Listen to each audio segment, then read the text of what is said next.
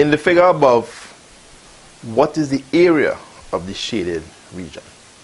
So this here is a representation of the figure whose area we're trying to find in this question.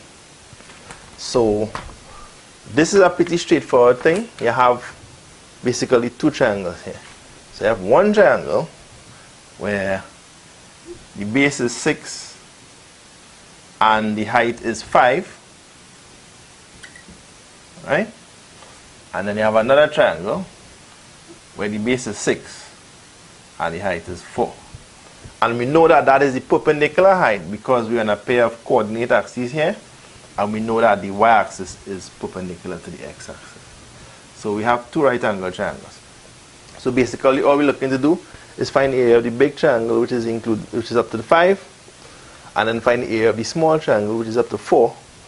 Area of big triangle minus area of small triangle, boom, that's the area of the shaded region there. So we know that the area of a triangle is, so the area of big, let me say big triangle is equal to height by base over 2, 6 by 5 over 2, which is 30 over 2, which is 15. And we know that the area of small triangle is equal to same, well, base 6 by 4 over 2. Let me put it in the order in which the formula is given. The height by base in this case is 5 by 6 over 2. And in this case we're talking 4 by 6 over 2.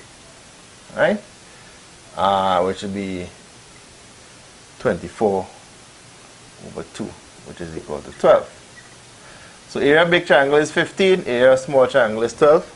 Therefore, area of shaded region is equal to 15 minus 12, which is equal to 3 centimeters squared. And that's it, you know. That's it right there.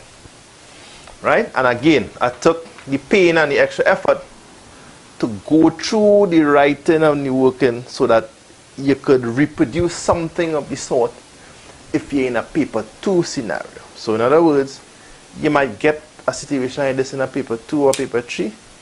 Then having seen this video, the intention and the hope is that you would have remembered the steps that we took. Remember that we actually wrote out the working so that you could put the working down and give the answer in your own context. Alright?